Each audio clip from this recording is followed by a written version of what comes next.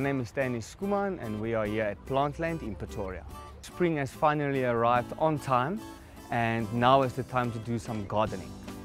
The first signs of spring is when the jasmines are starting to flower and you get that beautiful jasmine smell in the air. Before the summer rain comes, we will suggest that you fertilize your lawns, which love the rain. And then also you do your mass planting now. That will also save you water. Mass planting is plant your bigger plants now before the rain comes. That requires a lot of water.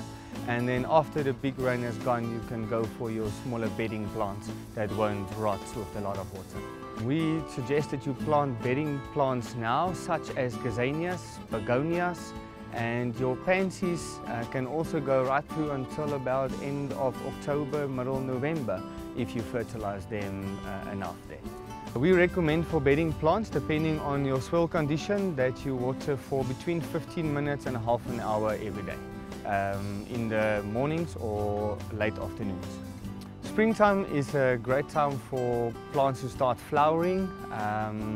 I've got some personal favorites, which are the jasmines, like I said, which starts the springtime.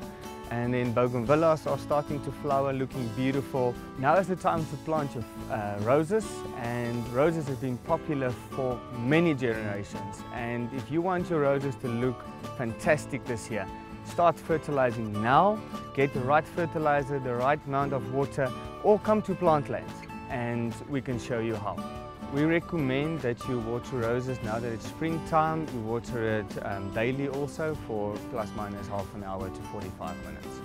Plants don't like hail. What you can do if you got some hail, you can come and get some copper counts, which is a product you spray on your plants that got damaged by hail to prevent it from going yellow and getting damaged. Our national flower is obviously the King Protea, and they are also coming into flower or bud at the moment. The most popular flowers that we have at the moment are bougainvilleas, roses, and some people are actually starting to plant the agapanthus now because they know that October month is the best time for agapanthus.